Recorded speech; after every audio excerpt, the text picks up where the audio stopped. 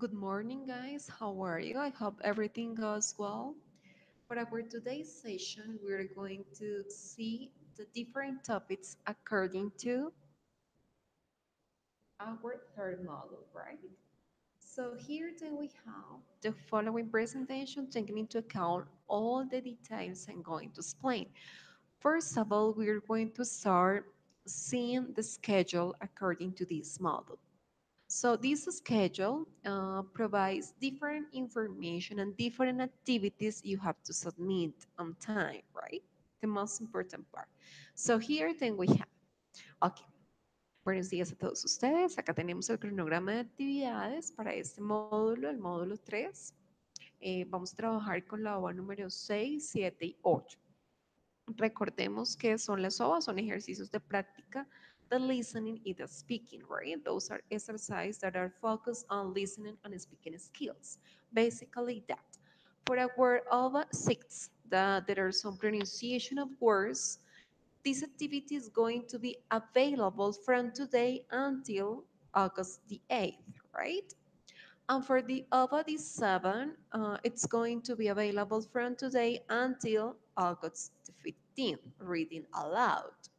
Entonces recordemos que reading aloud hace referencia a la lectura en voz alta, right? Entonces para que ustedes hagan ese tipo de ejercicios de práctica que les permite reforzar esas habilidades y pues también a su vez conocer diferente vocabulario. So, OVA 8, the research tools for listening and speaking improvement. That's number 2. It is going to be available from August the 15th until August the 22nd. Okay. Eso hace referencia a las OVAs, son ejercicios cortos que ustedes ya han venido trabajando durante los módulos 1 y 2. Posteriormente, vamos a continuar con dos tareas y el examen final. La primera tarea se llama I Like It Bad, que va a estar abierta desde el 1 de agosto hasta el 8 de agosto. El inicio de esta actividad, recordemos que empieza hoy, entonces van a trabajar de manera conjunta. I like it bad, but also over 6, right? So, like two of them, you're going to just be aware that you have to send them. The forum, would you come? Este forum, entonces tiene fecha de entrega from the August the 8th until August the 15th. And the final exam, it's going to be available from the August the 15th until August the 22nd. This is the schedule for this basic, which is right away our course. Okay. Plan de formación y cronograma de actividades. Entonces, como lo vimos anteriormente, tenemos las tres O's, pronunciation of words, reading aloud, research tools for listening and speaking improvement. Recordemos que todas las encuestas que ustedes van a encontrar allí dentro de las OVAs hacen parte también de la nota. Por ello encontramos dentro de la hoja de calificaciones alguna OVA 8 y al lado OVA 8 survey.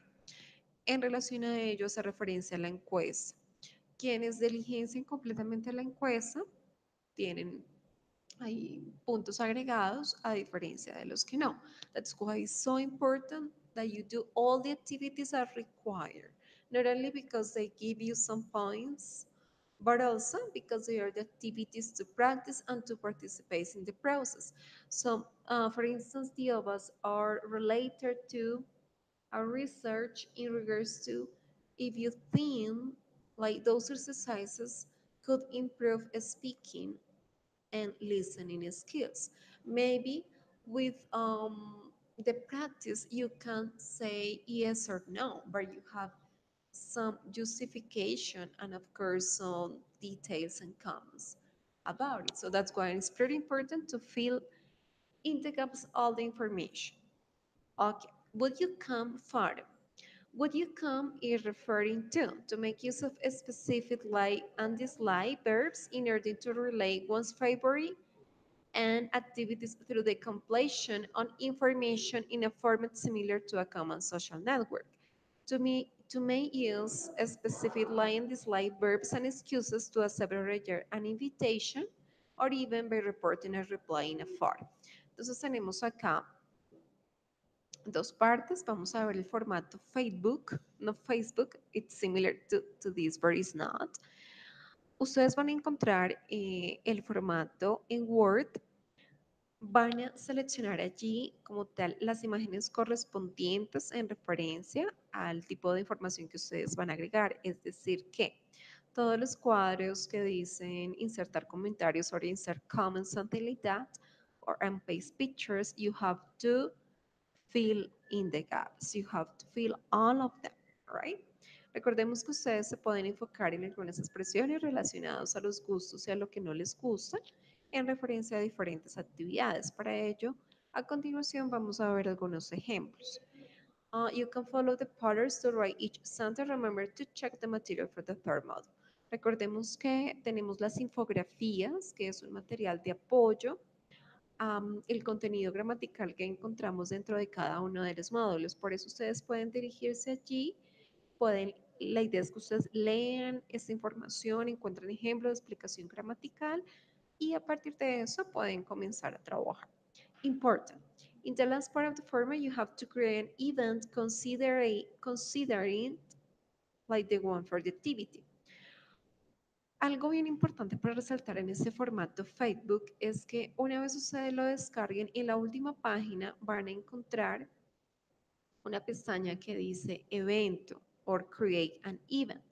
La idea es que piensen en algún tipo de situación en la que ustedes van a describir el lugar, a qué hora, cómo se va a desarrollar este evento, toda la información importante haciendo uso del presente simple, invitando a sus compañeros a que asistan a dicha actividad. Entonces, sí es bien importante que hagan una descripción detallada porque digamos que muchas veces se encuentra algún tipo de situación en la que no se describe como tal cada uno de los pasos. Entonces, sí es bien importante. Posteriormente, ya cuando ustedes suban este formato de Facebook, la idea es que con sus compañeros pueden replicar dicha invitación y pueden hacer algún comentario alusivo. For example, you can say, I would like to go or I wouldn't like to go because this and this and this. Not only say yes or no, but also to complement what you said before, yes, in order to give more explanation to do to it. Events replies, once your course mates post their events, choose two events from all the posts and save some reasons you would or wouldn't attend to that fictional event. Una vez, como les decía anteriormente, los compañeros posteen sus eventos, ustedes van a escoger dos eventos y van a mencionar la razón por la cual les gustaría o no asistir a dicho evento.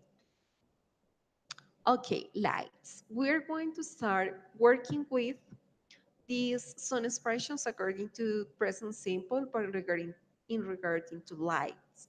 When you want to make questions about lights, okay? This one is pretty much the focus on. In this picture, you can see four dots. Where could be like the question referring to it? If you see that a person has in his or her house four dogs, what can you say about it?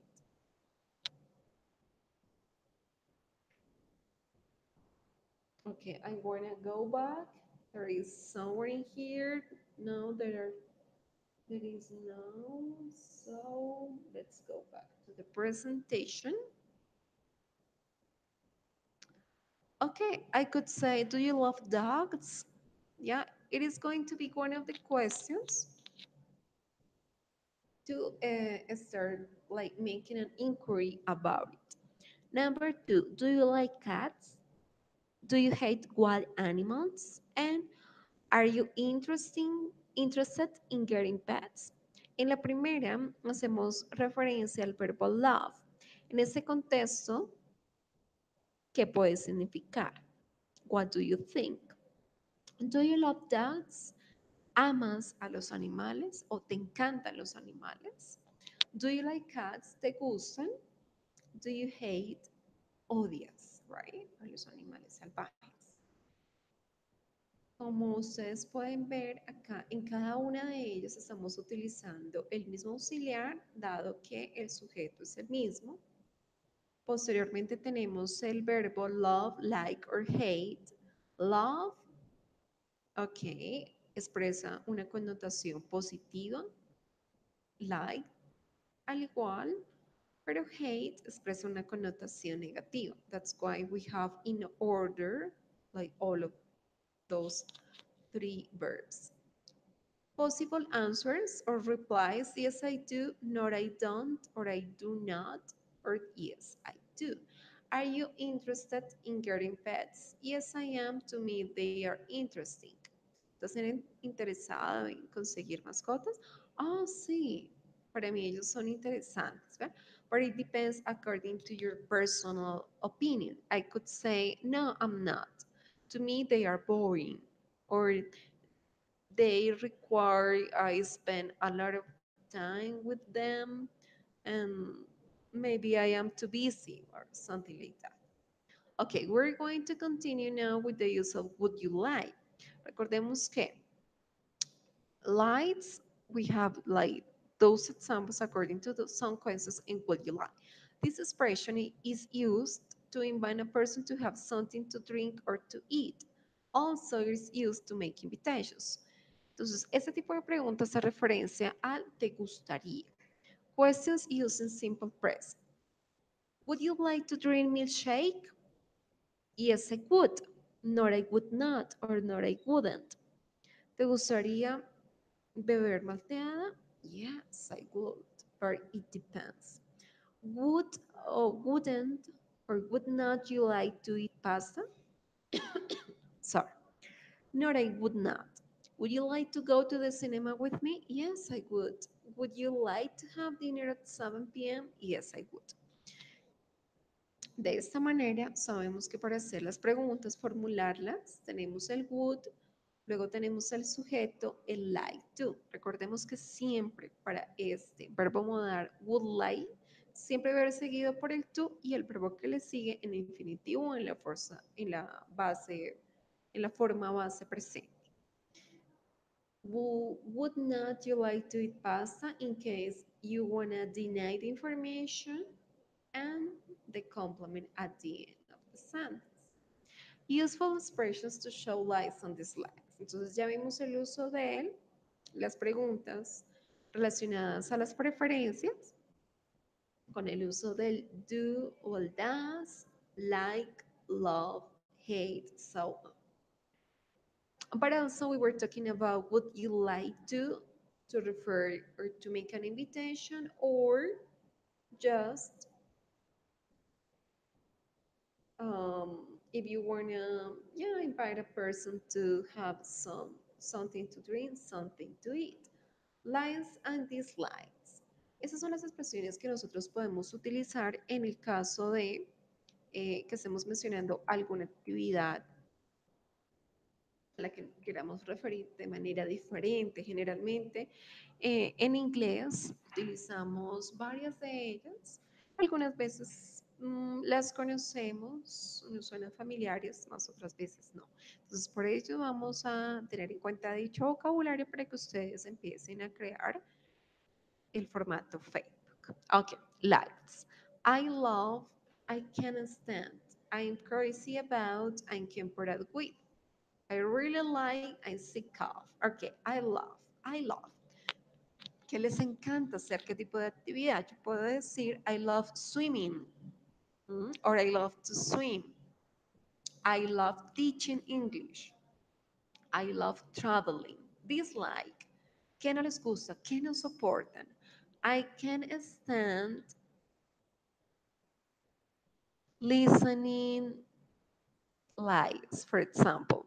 No puedo, no soporto escuchar mentiras. I can't stand listening lies. I can't stand violence from, or in Colombia. The next one, I'm crazy about. I'm crazy about, where you can say. traveling to Argentina. I'm crazy about tasting new food. I can put up with. Mm, no me gusta para nada. ¿Qué tipo de actividad podemos hacer referencia a? I can't put up with noisy places. I can't put up with bad words. I really like watching series. I'm sick of estar cansado de alguna situación. I'm sick of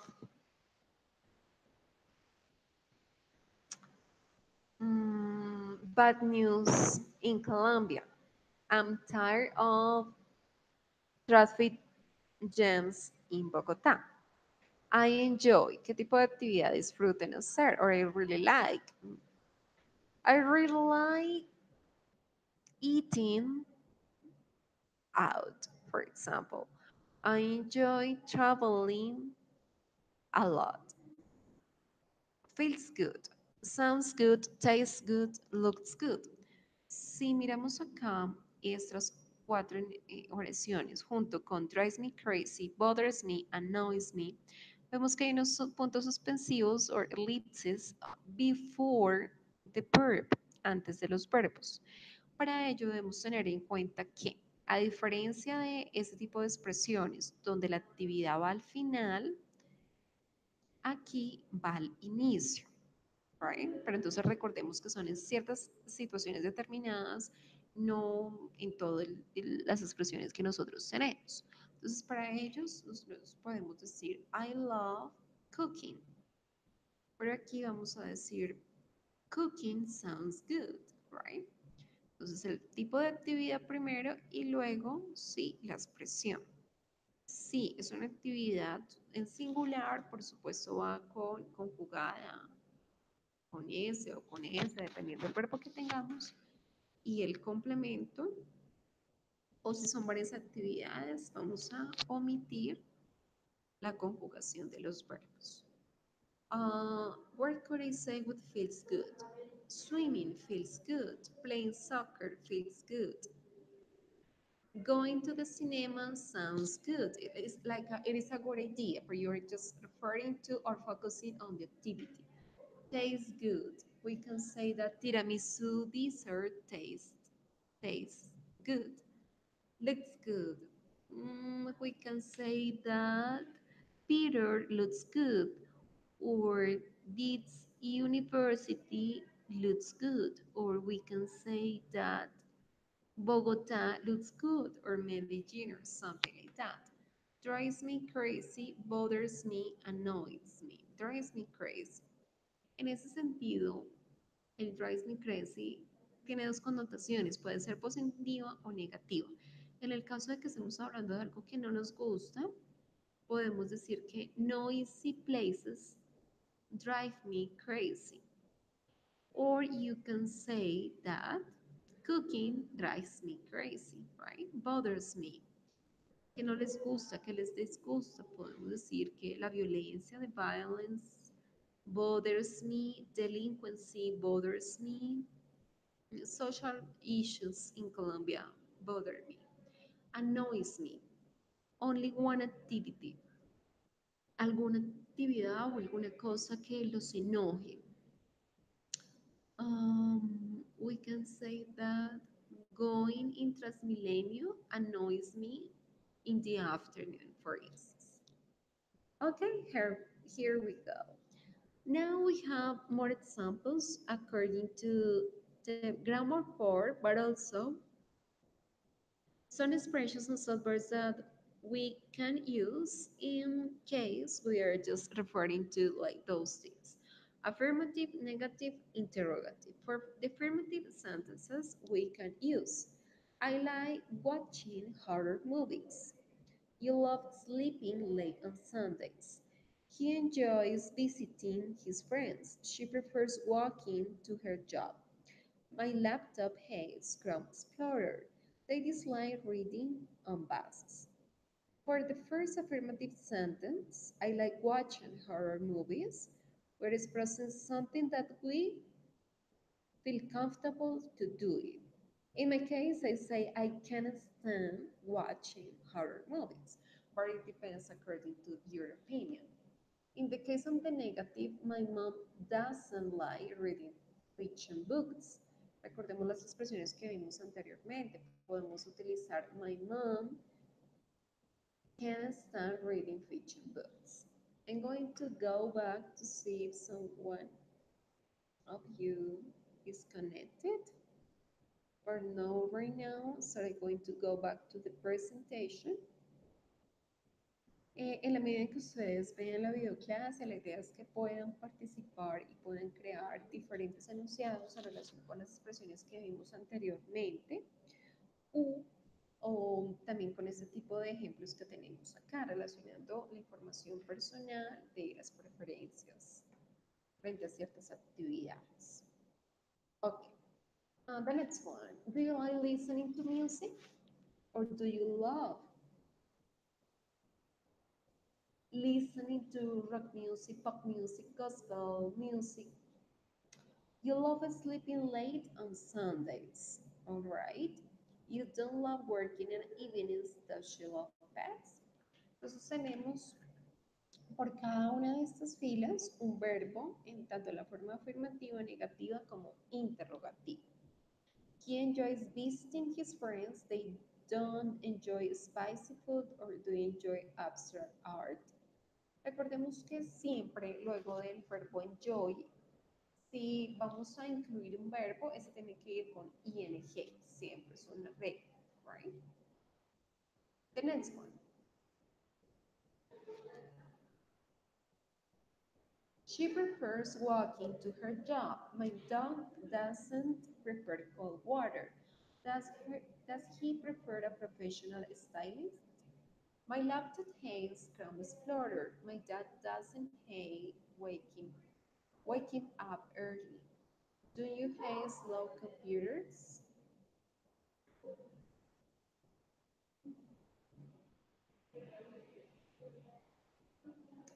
And they dislike reading on buses. They don't like fast food. Does it dislike playing?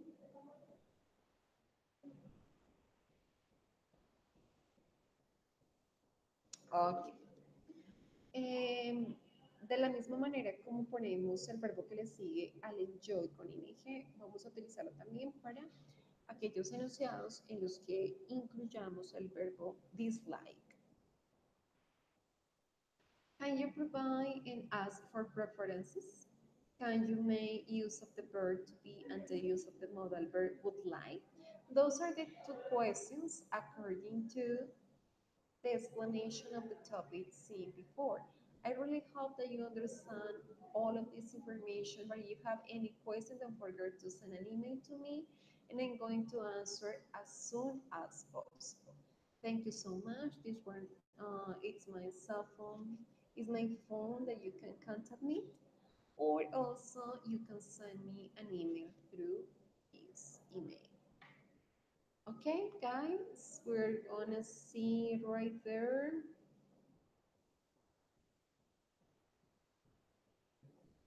Would you come in the final test? Recordemos la entrega de cada una de esas actividades aquí en el videoclase modo 3. Ustedes pueden observar la videoclase del día de hoy o en los otros módulos correspondientes al enlace que se tenga. I really hope that you understand this information will be useful for you. Have a great day and we meet